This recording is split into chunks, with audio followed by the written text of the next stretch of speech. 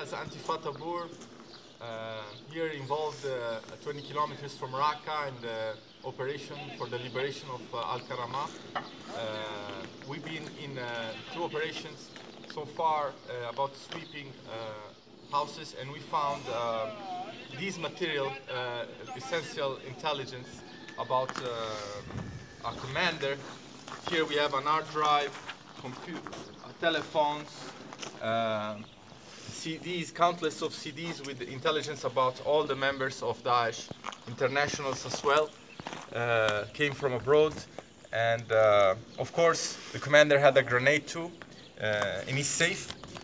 We found this, and we want to dedicate this founding to all the shaheeds, and we want to thank YPG and YPG for liberating this city and giving to the population of Al-Kamarah a second chance, a chance to live free, a chance of being again owner of their own destiny. Biji par khoda na YPG, biji par khoda na YPG.